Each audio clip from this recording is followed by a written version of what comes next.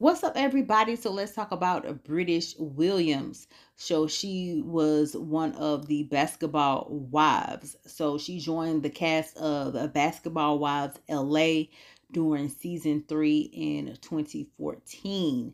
And at the time, she appeared on VH1 show as the fiance of the overseas basketball player Lorenzo Gordon, who is also the father of her child. I believe she appeared on Marriage Boot Camp as well.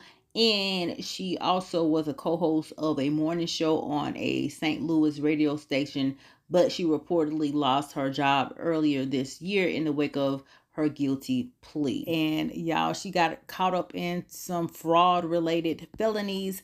And so now she is facing 4 years in prison for fraud. Talk about a mess, honey.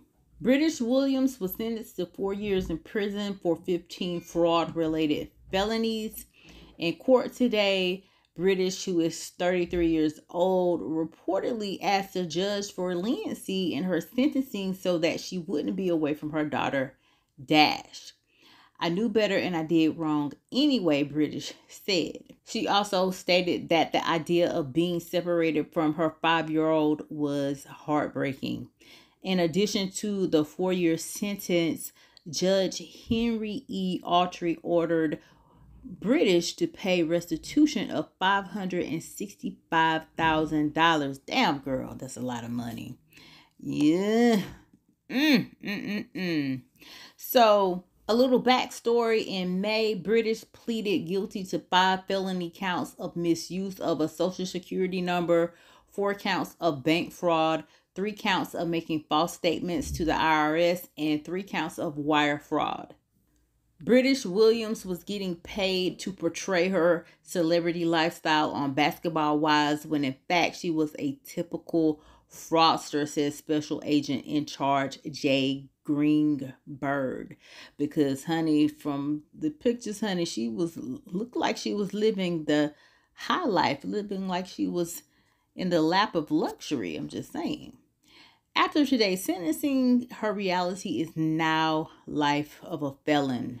Federal agents accuse her of illegally obtaining PPP loans and fraudulently using social security numbers. And y'all, it was a lot of people who got those PPP loans when they know they should not have gotten those PPP loans. Okay, because me, my nosy tail, yes, I went and looked at the list and I saw some people who I know for a fact did not have a business, but they got money. And one person I know for sure that does not have a business is my uncle. And I saw his name on the list. I'm like, what? You finna go to jail. I'm like, my uncle is about to go to jail. But anyway, this is not about my uncle. So in May, British pleaded guilty to 5 federal counts of misuse of a social security number, 4 counts of bank fraud, 3 counts of making false statements to the IRS, and 3 counts of wire fraud. The crimes took place over the course of nearly a decade and continued even after she was indicted. Damn. According to Assistant U.S. Attorney Diane Cloak, federal authorities accused British of illegally obtaining PPP loans that were meant for businesses affected by the COVID-19 pandemic. She was accused of underreporting her income on tax returns from 2017 to 2019, fraudulently using social security numbers that were not assigned to her to open accounts with credit card companies and banks, and submitting fake medical bills to at least one insurance company.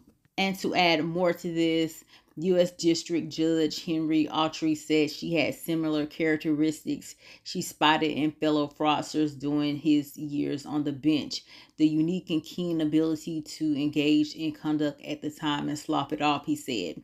In your own mind, it's not really that bad, he explained, but it's really that bad. So, like I stated earlier, British and her attorney, Bo Brindley, asked that she get leniency because she was taking responsibility for doing wrong despite knowing better. The judge, however, highlighted how her various fraudulent acts led to her racking up in $150,000 a year from 2017 to 2020. And he said that's a pretty damn good wage, he said. Not only are you out there for people to watch your entertainment, but also for people to watch you, added the judge. That's a big obligation. Girl, that is a hot mess. And so I don't know if she was trying to get all this money just to support her and her daughter, or she was trying to get this money to put on a facade like she had money because she had been on Basketball Wives and she wanted to continue to live, I guess, large and live like she had some money. I don't know what it was, but honey, when you get greedy, it catches up with you. Like, people who scam and do things like this, they don't know how to take some and keep it moving. No, they like to keep on getting it until they get caught up. I mean, that's how it always is, right? It's like, they are smart enough to actually get this stuff, but then they become dumb because they don't know when to stop. And so it's sad that she's going to have to go to prison and be away from her daughter. Her daughter is going to be 9 years old whenever she gets out. And that's sad. She's literally like missing out on an important time in her daughter's life during the elementary school years, and it's just gonna be a sad situation. Her daughter is a cutie pie too. And so, I mean, if you do stuff like this, just know that you may get caught up and you might go to prison behind it. So, I kind of feel bad for the daughter because her daughter is going to be away from her mommy or whatever. And I'm sure that's going to be hard for her. But, I mean, when you do stuff like this, as bad as I be wanting to go scam, girl, I be thinking about, honey, I need my freedom.